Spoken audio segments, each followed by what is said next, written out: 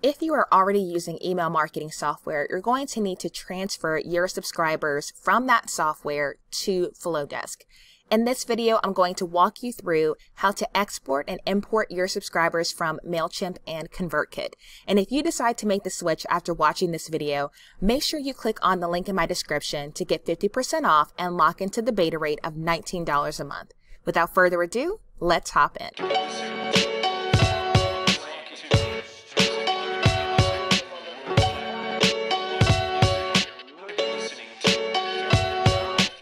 So I actually just finished making a video comparing MailChimp, ConvertKit, and Flodesk. And so I am so excited to move over my YouTube subscribers to Flodesk to email them about this video. So this is a real time, this is exactly what I did so that I could send my first email to my Bootstrap Biz Advice email list. So you're going to go ahead and log in to your MailChimp account. Once you log in, you'll need to click on Audience at the top and then select the list that you want to export. Then you'll click on View Contacts, and that will pull up your email subscribers, and you'll see Export Audience on your top right. Export Audience as a CSV file. So click on that, and what MailChimp will start to do is to zip them up. When it's done, you will see export as a CSV. I believe they also send you an email. So we're going to click on export as a CSV.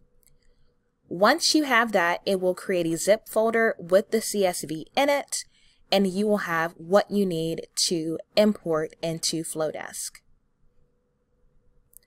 When you unzip your MailChimp folder that has your CSV files in it, you may be surprised to see that there's actually 3 different files they're going to give you: unsubscribed, subscribed, and cleaned. The biggest file should be your subscribed file, and that's the one that you want to import.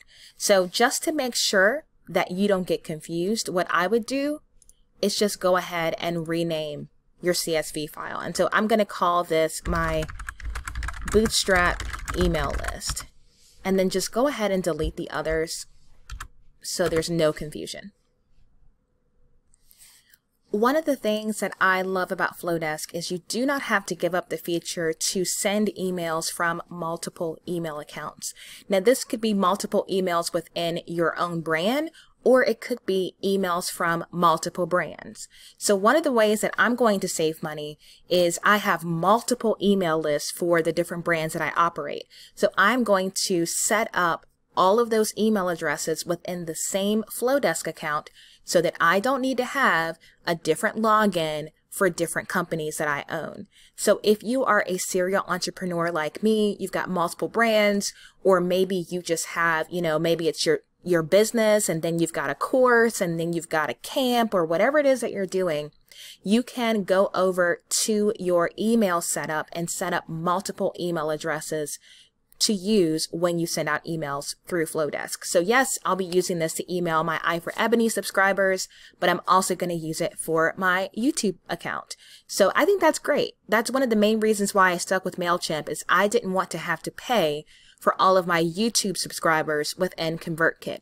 And with Flodesk, I don't have to worry about that because I'm not being charged on how many emails I have. So if you've got multiple brands, multiple ways that you email people, that's something to take into account, and just make sure that you set that up when you create your free account. So what we'll do now is go ahead and import those subscribers. So we're going to click on Audience at the top and select Subscribers. You can see here on the top right where you would upload a CSV. Click there, and there is that email list that we talked about. So now you're going to have to match things up.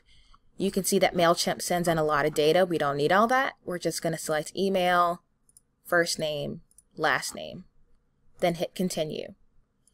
Now you can create a segment, or you can select one you already have.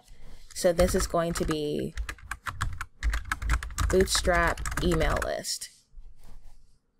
And so we're going to create a new segment. You can see in the bottom right hand corner where it says successfully created, and then click on finish. And literally that's it. So again, all you need is that CSV file to set up your audience within Flodesk. So to do that within ConvertKit, you're just going to pull up your list, click subscriber, make sure you select all.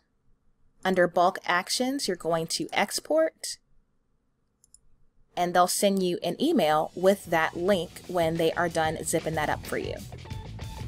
So now that I have my email subscribers loaded into Flodesk, I'm going to hop on over, add that email address for that particular brand, and I'm going to set up my first email to them. So it's just that simple.